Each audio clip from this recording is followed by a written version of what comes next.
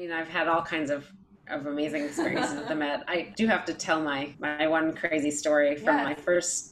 my first winter there. We were doing Shostakovich, Lady Macbeth, which is an amazing opera. It's extraordinarily powerful to see, and it was really exciting to be part of it. I will say it's an extremely loud opera. In the production that we have, which I think is very effective. In one scene, the heroine she's having a psychological dramatic moment, and she's Hmm. having in this vision there are all these brides dancing around with these very old 1950s style metal vacuum cleaners. It's a very bizarre, fantastical scene. Yeah. But anyway, a lot of chorus members and supers are up on stage with these huge metal vacuum cleaners, and during a rehearsal a couple months after I had joined the orchestra, someone somehow lost track of the vacuum cleaner and it rolled down and fell Oh, off the stage and into the pit and landed oh like no. right between me and the piccolo player and the harp. Oh my Very good. goodness. Easily could have hit my head or my cello, or Oh and it no. was in the middle of like a very loud place, and I was already, yeah, that Yeah, was. but how was your cello? Just kidding. We were fine. I mean, it amazingly didn't actually hit a person or an instrument. It kind of Yeah. fell into space. So, Oh, but thank I was God. still a little bit in shock. I had to go take a little walk and Yeah, oh my goodness. um, yeah, You but never know what'll fall off the stage, right? yeah, yeah. No, things do fall off the stage somewhat Quite often, often. but this was a larger, heavier Yeah, object it could than have been usually really falls bad. off the stage. Oh So my goodness.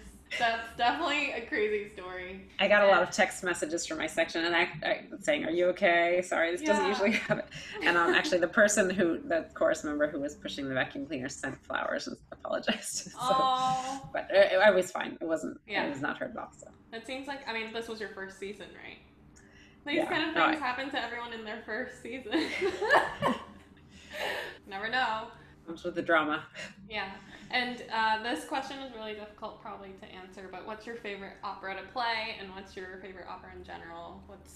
If you're out listening in the audience, what's your most memorable one? Oh, it's hard because we have such a great repertoire. I mean, we have so many amazing ones. I played Don Carlo in one of my first seasons, and Verdi Don Oh, Carlo, that's definitely one of the great ones. Otello also I love. There's so many great Verdi operas.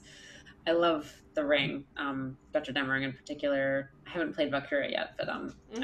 I love watching that one, and I'm sure I love playing it too. There's so many. I mean, I love playing some of the great Mozart operas. I love Pelléas. I love some of the Puccinis are just so much fun to play, and the music seems so.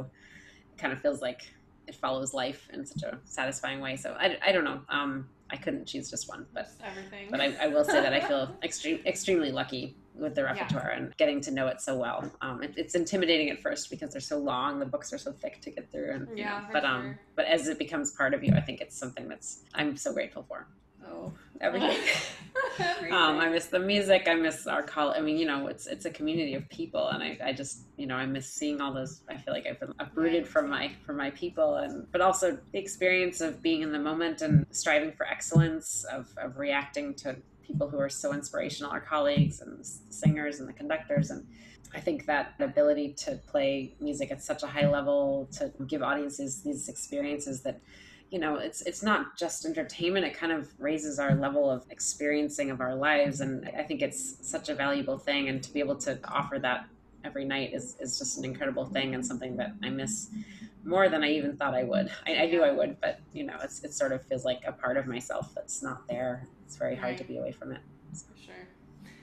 Don't give up on music. We need music more than ever right now. And I think, there are so many challenges in how we interact with our audiences right now. But I believe that music is not going to die out because of this. We're going to find ways.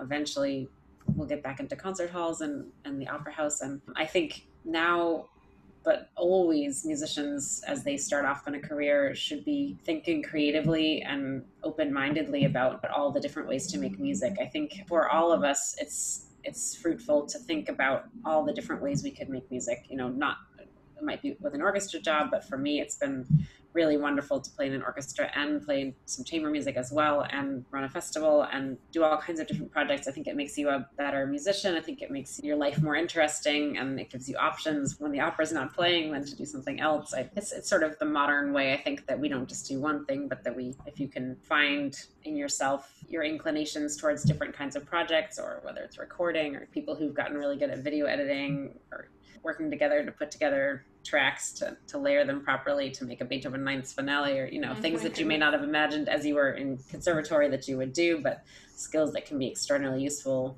going forward and in making a career which will have twists and turns. And for all of us, that's always been true and now is even more at the forefront. But that ability to be flexible and creative and think of new ways to do it, that's what we need that in the music field.